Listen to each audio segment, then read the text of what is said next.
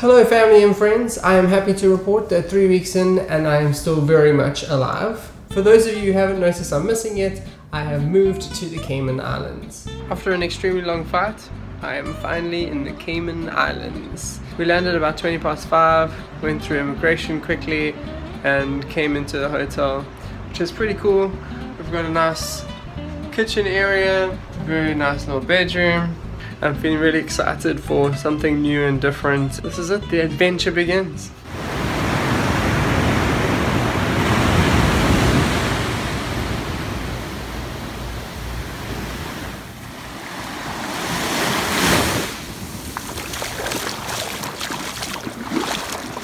In spite of the really long flight, I got up really early this morning. So just so excited to check this place out.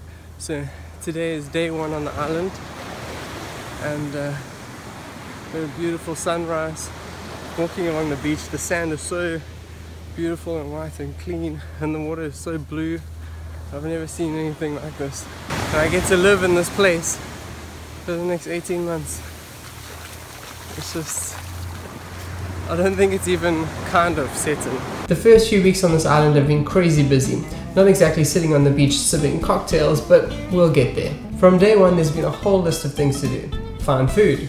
Good news, I finally found a decent shopping center. It's called Kirk's. It's basically like Woolworths in South Africa.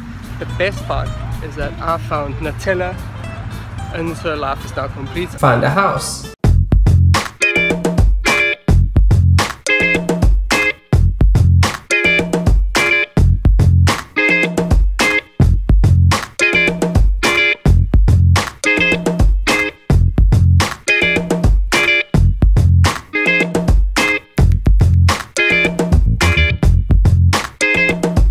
Find a car.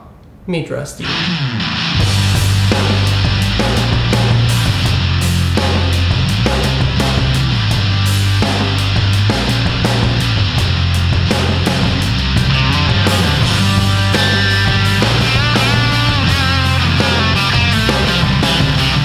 Get insurance on the car because you can't drive a car here without insurance, and then go and do a learner's test so that you can convert your South African license to a Cayman license. Find a bank. The banks are seriously way behind South Africa in all respects. I haven't been to a bank in the last 3 years. In the last few weeks, I've been to the bank more than 4 times and had to phone them numerous times. Seriously, Investec, bring your products here. Finally this week, we found a gym, so I won't be getting fat. Just finished a workout in our new gym. Soon we're gonna look like this dude. And I got a second to register with Saka so that I can start calling myself a CASA. In between all of that, I've become extremely domesticated. It is my first time ever doing laundry, and I really hope that I've done this right. The stuff is in there. Only time will tell if I've done it wrong. I have no clothes to wear. This week we started some real work after 2 weeks of training.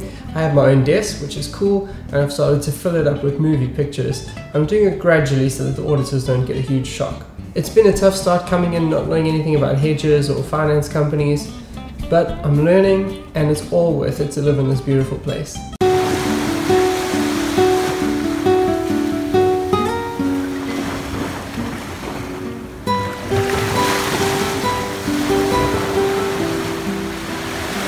My colleagues are all really cool, and we've already had some fun times together. I love that everybody's really positive and upbeat about life. Generally, auditors just love to complain. Maybe it's the beautiful ocean, or maybe it's the fresh smell of the dump from our hotel room. Either way, it works for me. Next week, as busy season kicks off, we start pushing into 11-hour days, but we get free dinner, so winning at life. I'll keep you updated, of course, as I live an extremely interesting and vlog-worthy life. And once things settle down, it'll be time for some movie magic. You are most welcome.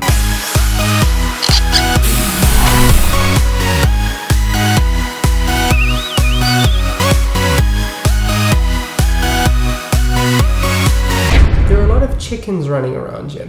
According to our estate agent, the hurricane in 2004 set a whole lot of the chickens loose and they got jiggy with it. So now there are thousands of chickens running around and nobody seems to be doing anything about it. Except KFC.